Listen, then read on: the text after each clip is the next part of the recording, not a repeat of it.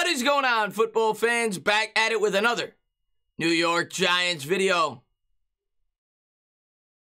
I know you're smiling if you're a Giants fan, or I know a lot of you guys are. Some of you guys, maybe not. Maybe some of you guys are like, I'm upset that Dak's back with the team, with the Dallas Cowboys.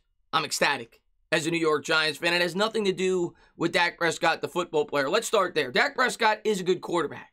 Top 10, borderline top 10 at a bare minimum. Even though I could argue that there's definitely some young up-and-comers that may knock him outside of my top 10. But definitely a good quarterback, no doubt about it. But is he a guy that could win you a Super Bowl when he makes $40 million a year? Well, let's circle back to the beginning of his career when he was making about $500,000 or whatever it was as a third-round pick. And if you're an unbiased Dallas Cowboys fan, and this is crediting your team.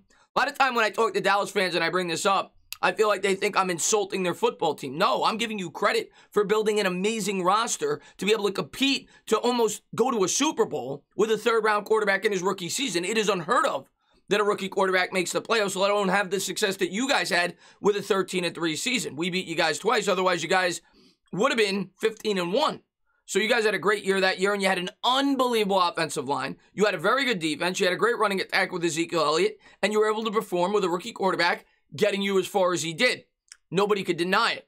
My question to Dallas fans now is, you had a guy that was set up very well his first 2 years in the league. You guys had a lot of success.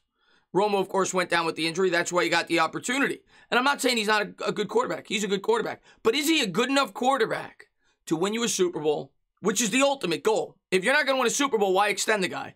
Is he a good enough quarterback to win you a Super Bowl when he gets $40 million a year? But before I talk further about this, let's pull up the exact quote here from Adam Schefter. And this is the reality of the league.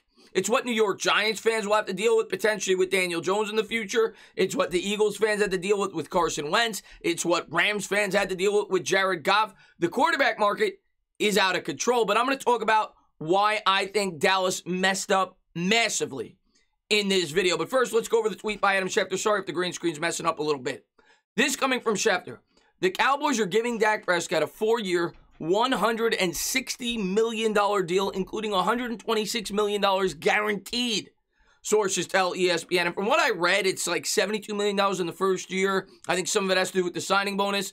The first 3 years average out to $42 million a year. And I've read conflicting tweets. Some people said 162. I know it's $126 million guaranteed. It's between $40 to $41 million on average. The first 3 years is what really matters. I'm sure that's why Dak structured it that way, because I'm sure in the fourth year, if he's struggling, they can get out of it and they could cut him. But they're going to have to pay him $42 million a year the first 3 years, and 126 of it is fully guaranteed. And with this, and like I said, it's the reality of the NFL, there will become sacrifices. And it's very hard for a quarterback making the money that Dak is going to make to be able to compete and win a Super Bowl, especially when he couldn't do it on his rookie contract with a much better team. You look at this Dallas team right now, I think we all agree the Dallas offensive line is not even close to what it once was. Yes, I think they're trying to get it back up and running, and maybe they'll draft another lineman in this year's draft. But the line is not even close to what it once was. Ezekiel Elliott is not even close to the player he once was. The defense is not even close to the team that it once was. And now you're committing $40 million over the next 4 years to a quarterback that couldn't get it done with an amazing roster when he was on a rookie deal. I love it as a New York Giants fan. And the way that the Dallas Cowboys handled this, in my opinion, is comical. And I'm ecstatic. Well, let's cycle back. The Dallas Cowboys had an opportunity to extend Dak Prescott about 2 years ago when the market was much lower. You saw contracts going to Kirk Cousins. I think it was 3 years, $27 million a year. You probably could have got him in the high 20s, low 30s 2 years ago had you done it. They could have done it last year before Pat Mahomes signed. I think it was going to be in the $33, $34 million range, and they didn't do it. So they go into last year with Dak Prescott unhappy on the franchise tag. He plays 4 games. In the 5th contest against the New York Giants, he goes down with an injury, which knocks him out for the rest of the year. And off of that year, the Dallas Cowboys now decide that this is the time that we're going to give him that extension at $40 million a year. To me, that's backwards. If you were going to do it, you do it 2 years ago. at a much lower rate. That's what a smart team would have done. And I'm not saying that the Cowboys are a dumb organization. I think they draft very well. They've done some very good things with some of their extensions. Tyron Smith was a great extension. I talk about it all the time. As a matter of fact, I want the Giants, if Andrew Thomas is good, to try to mimic that. They extended him 3 years into his career, and he ended up being a great contract, and it's why you guys have a lot of cap space all the time, how you're able to retain players by doing things with this. But this decision is ass backwards. If you were going to go for it, and you were going to play with Dak Prescott, you go all the way. You don't now cave after the guy had an injury. If there was ever a time to franchise tag Dak Prescott, now would have been the year. The salary cap is down. He's coming off an injury. Your team with him in at quarterback was 1-3 last year. He didn't finish the game against the Giants, and you should have been 0-4. If we're being fair, you guys had that ridiculous fluky comeback against the Atlanta Falcons. And the year before, you guys went 8-8 with a team that a lot of people thought could potentially go to a Super Bowl. You guys ended up going 8-8. You had a loss to the New York Jets, and it's why the Cowboys weren't willing to give him an extension then. And yes, I know your team struggled last year, and maybe Jerry looks at it like that, and he says, well, Dak showed his worth this year because we ended up going 6-10. But he should have been 0-4.